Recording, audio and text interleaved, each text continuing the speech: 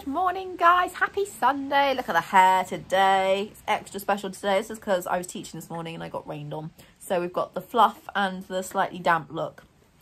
Very attractive, I know, but we'll roll with it like always. It's a funny old day today. Obviously, being a horse person, you've got to talk about the weather first in any vlog. Friday, we had torrential rain all day. Just did not stop all day.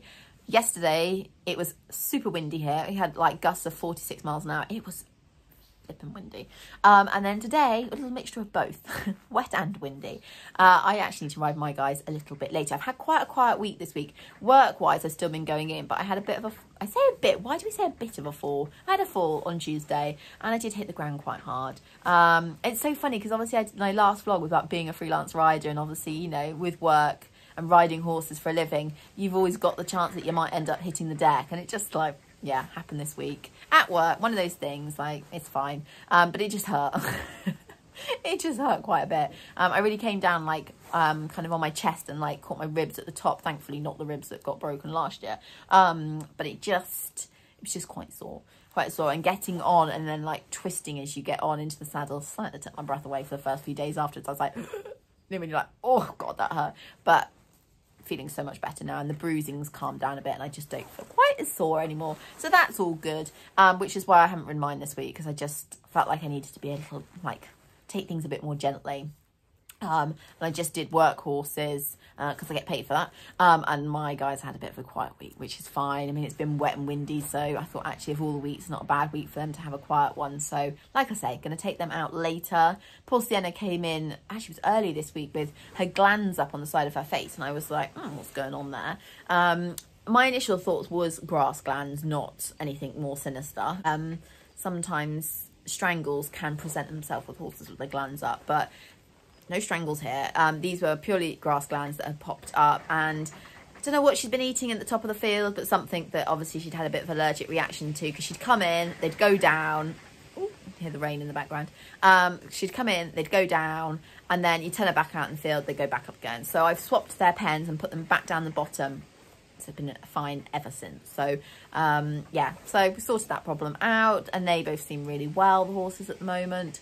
So yeah, I've got a really good pole exercise. I think this is a tricky pole exercise as well. Like last night I was thinking, I wanted to make a pole kind of creation setup that was just going to really test the horse and rider that little bit more. Raised poles are always good for this, but poles on curved lines and like changing the curve, so going from one kind of one bend to another bend using poles is really good for horses. Like great for their core strength, great for making them use their hind quarters, and sort of just getting the bend and the suppleness through their body.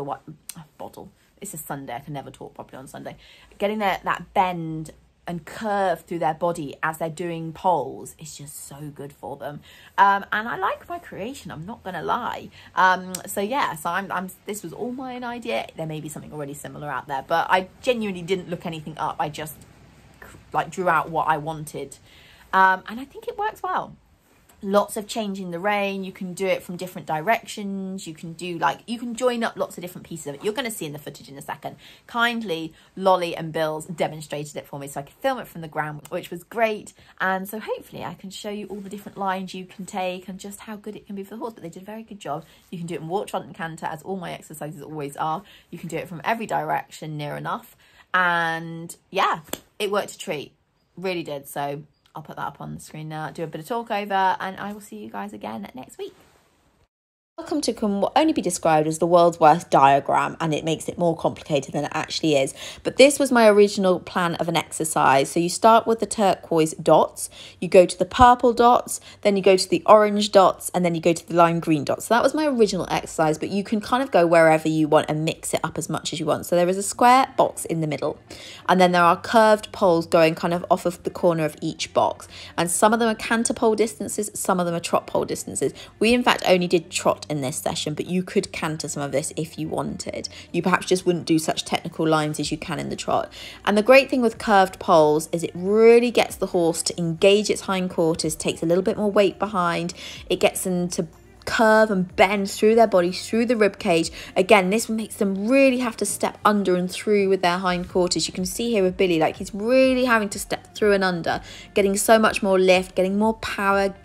it's just such a great exercise. And also because you can constantly change the rein, you can do a circle one side, you can go off in different diagonals as you go over the poles. The horse never quite knows what's coming up, so it really gets it thinking about where it's putting its feet. It can't predict where you're going to turn, so it can't get a little bit fast or a little bit kind of like knows where it's going, because it really won't know where it's going. And you can just keep mixing it up, changing the rein. Remember I said I really like exercises where I don't have to get off and change it, and this exercise works for that. I can keep changing the lines as much as I want, or in this case lolly. You could also add transitions in, so you could add some transitions maybe in the box or outside the box to also work with your horse. But I just like the lift it was giving Bill's.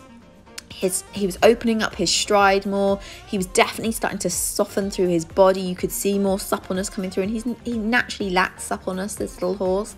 Again, really working on the rider not losing the outside shoulder as they go over the curved poles. It's very easy for the horse just to drift out, so you have to really make sure you keep your outside leg on, especially as you often turn back and go back to the middle square of poles.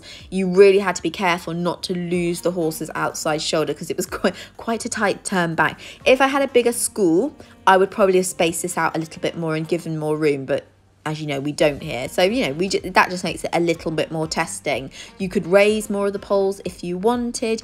We didn't try it in canter, as I said. This would have been a hard exercise in canter, and if we'd done it in canter, I wouldn't have made Lolly turn back on herself quite as much, so you would have given ourselves more room.